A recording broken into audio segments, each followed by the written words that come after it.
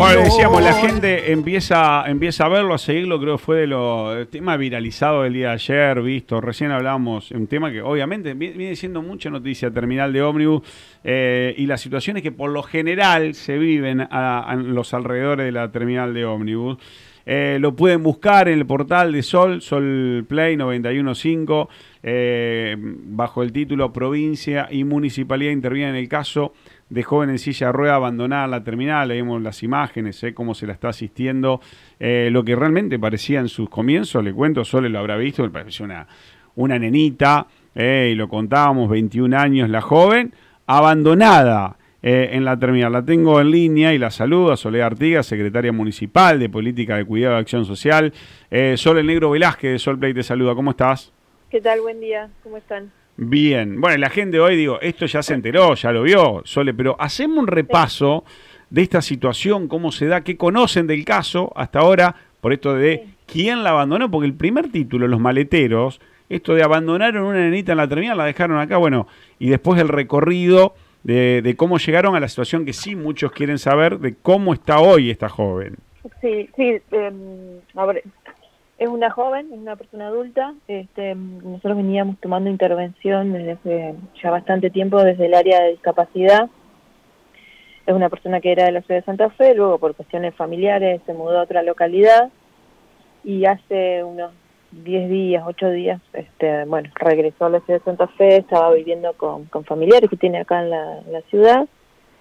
Y bueno, un poco, a ver, una persona con discapacidad, con alguna otra dolencia del orden de la salud mental, ¿no? Bueno, y entonces a veces en este tipo de intervenciones, una situación bastante compleja, histórica, digamos, bueno, a veces se dan estas situaciones. Ella en realidad no estaba abandonada, estaba con ella decidió estar con una persona que la dejó ahí, pero ella estaba con su familia, tiene un lugar donde vivir, no está en situación de calle, pero bueno, producto de su situación de salud, digamos, bueno, se dio este episodio. Nosotros ayer logramos reconstruir con sus familiares todo esto que te cuento, pero bueno, en la emergencia, bueno, de hecho a nosotros nos pidieron intervención al principio desde la Guardia de Género y Niñez, entendiendo que era una niña, luego suponiendo la gente que estaba ahí alrededor que en realidad podía ser alguna situación de violencia de género, bueno, le dieron intervención a la Guardia de Género y Niñez nuestra, que hizo como el primer acompañamiento, la primera contención, y luego fueron armando la estrategia de intervención con el equipo de discapacidad, que era el equipo que ya conocía, que estaba más al tanto. Ustedes ya, en base a lo que hablábamos, y hablábamos también entre nosotros acá los compañeros, ya conocían ustedes el caso de esta joven, que es verdad, parece una menor, digo, por eso el llamado, imagino, uno entiende por qué llama el área de menores, parece una menor, ya conocían de esta situación, ya tienen al tanto de la situación de esta joven.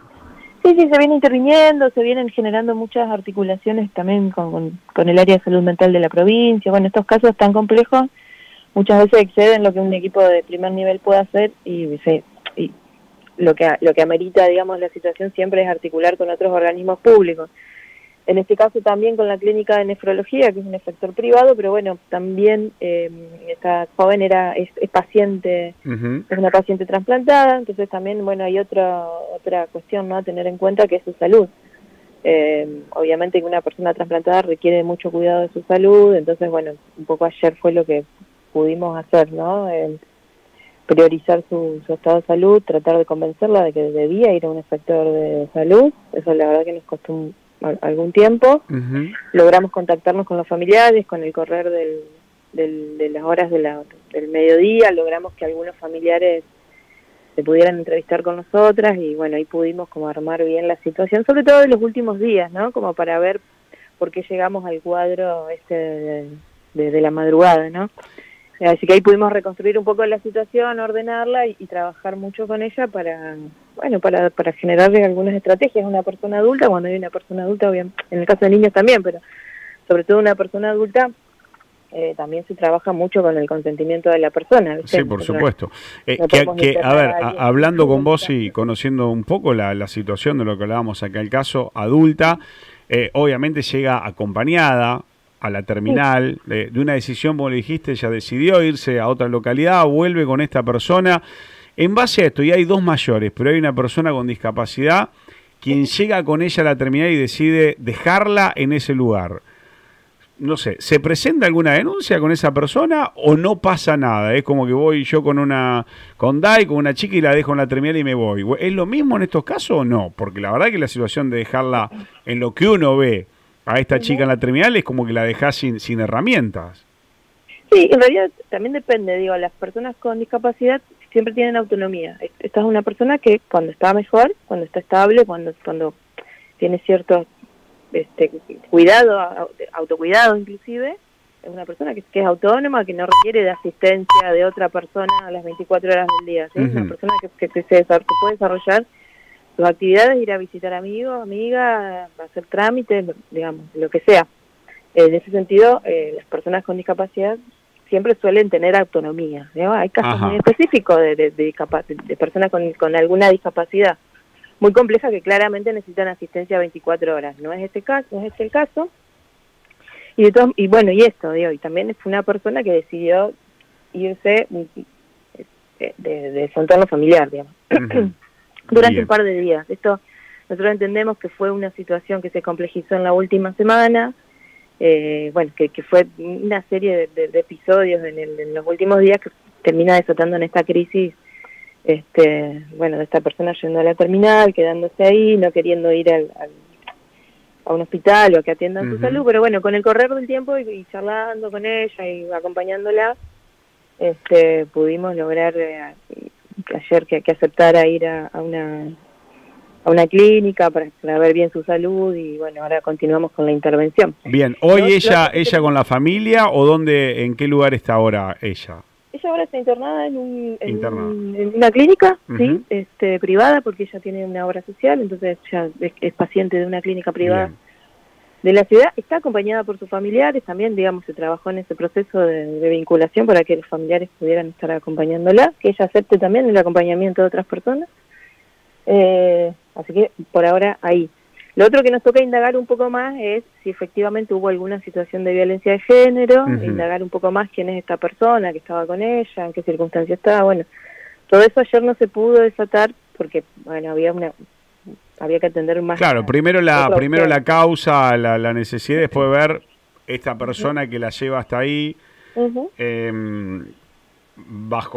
por qué la deja, la deja ahí y desaparece, bueno, y cuáles fueron las causas. Esto en lo periodístico, en el run uno podrá tener hipótesis, conocimiento, pero bueno, es lógico que tengamos que respetar la realidad del hecho y ustedes tendrán que averiguar. Pero entiendo esto, el maletero la ve una nena, me puede pasar a mí, a cualquiera, la verdad, veo una nena, veo silla de rueda, ustedes ya conocen el caso, vos me contás cosas en base al conocimiento, como que tiene autonomía, que no es que está en situación de calle, que tiene, me está diciendo, una obra social, que tiene familia, etcétera, etcétera, pero a priori, mañana me encuentro cualquiera de los que nos está escuchando ahora, porque ahí intervino Desarrollo Social de la provincia, llegan ustedes como municipio, conocen la situación, pero yo en mi desconocimiento, ¿a dónde tengo que llamar en la primera de cambio, como se dice? ¿A dónde llamo?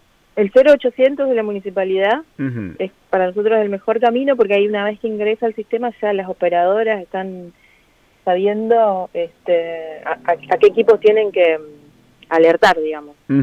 Ayer en la confusión, bueno, igual, a ver, ayer también, digo, los primeros que llegaron al lugar fueron los compañeros del COVEN, porque las personas que estaban ahí, bueno, no sabían qué hacer, bueno, llamaron al COVEN, eso está bien, porque siempre que se activa algún organismo público, después las intervenciones está perfecto. Suelen suceder. Digo, también esto, a mí también me parece que está muy bien que las personas que vieron a esta chica, digo, primero que sí, pasó esta confusión de que pensaron que a lo mejor era una persona menor de edad, niño, niña, adolescente, alertar, ¿no? La mejor respuesta que podemos tener como ciudadanía es que estas cosas no nos pasen así con indiferencia. Claro, no pasar caminando y seguir. Porque hay muchas veces que hay otras personas, por ejemplo, que pasan la noche ahí en la terminal de ómnibus, capaz que porque no tienen un lugar donde dormir y a nadie le preocupa, a nadie se alerta, bueno. En este caso, si vemos a una mujer, una joven, a un niño, niña que está atravesando alguna situación que que a primera vista parece compleja, parece estar con algún problema, bueno, siempre involucrarse, acercarse, preguntar y dar intervención es la mejor respuesta, ¿no? Eso pasó bastante rápido, muy rápidamente pudieron llegar los compañeros del COVEN primero a asistirla. Perfecto, claro, ahí por ahí uno en la terminal pasa en un segundo y no sabe cuál es la situación. El que está ahí, claro, como los chicos del COVEN, los maleteros, vieron la historia, y te pregunto, en esto que hablamos de terminales, Sole, se viralizó, este caso, la imagen de la chiquita, la mujer, ¿no?, que parece una chiquita, la ayuda que está recibiendo, pero hay más casos de esto, que gente pase en la terminal, que uno dice duermen en la terminal, que están ahí en las afueras de la terminal, que ustedes tengan que dar intervención constante. Sí, nosotros tenemos guardias activas, por eso tenemos guardias activas durante los fines de semana, todas las noches. Tenemos el equipo de la Dirección de Acción Social, que también tiene un equipo de idóneos que trabaja, por ejemplo, cuando hay alguna cuestión así de... gente que por ahí viene Nos pasa mucho, por ejemplo, gente que viene de otras provincias, de otras localidades, se baja en Santa Fe y, claro, una vez que se baja en Santa Fe empieza como a buscar ayuda. Se viene desde sus localidades, claro, de sus provincias, porque no tiene trabajo, no tiene casa, porque se peleó con su familia y, bueno, y llegan a la ciudad de Santa Fe. Y generalmente sin dinero, sin estrategia, sin conocer a nadie en la ciudad, bueno, hay un poco de todo. Situaciones de violencia de género, en la terminal de ómnibus nosotros hemos asistido muy pocas situaciones de violencia de género. Las guardias por violencia de género, vulneración de derechos de niñas, suelen ingresar más bien o por el 0800 del municipio o por otros organismos públicos, ¿sí? El hospital, las guardias de los hospitales son un modo de ingreso, las comisarías, bueno. Sole, teniendo en cuenta, como vamos a tomar como parámetro pandemia, de la pandemia hasta esta parte, o en el último año podemos determinarlo, ¿ustedes han notado que ha incrementado las personas en situación de calle que duermen en la terminal o que circulan por allí? Hemos notado un incremento, no es un incremento exponencial, nosotros estamos asistiendo a esas personas que... sobre todo en la terminal de ómnibus, ¿no? Que después hay otras estrategias para otras zonas. Tenemos identificadas algunas situaciones muy que vamos siguiendo muy de cerca. No ha crecido porque justamente estamos siendo mucho y estamos tratando de asistir. Hubo ahí en enero algunas situaciones bastante complejas. Hay momentos en el año donde no sabemos bien, pero se disparan algunas situaciones. En enero habíamos encontrado 10 personas, por ejemplo, durmiendo en la terminal de ómnibus, y bueno, nos dimos un trabajo así pormenorizado entre enero y febrero para poder articular acciones con toda esa gente. La mayoría logró salir de esa situación, y hay un par de situaciones un poco más estructurales que nos está costando un poco más.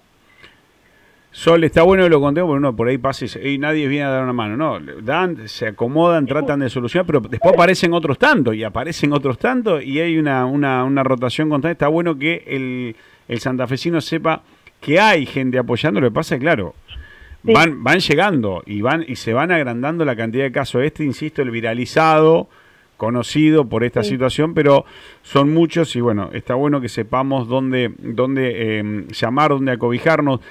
Te pregunto esto, después sigue la investigación, porque digo en esto me da muchos datos que hasta ayer no lo teníamos. Tiene obra social, no es menor de edad, llegó acompañada, fue decisión de ella de irse. La municipalidad ya tiene monitoreado la causa de esta mujer, que tiene su familia, que ahora también la está acompañando.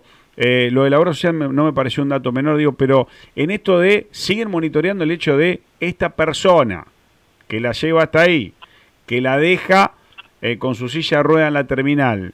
¿Esa investigación sigue o no queda acá, digo?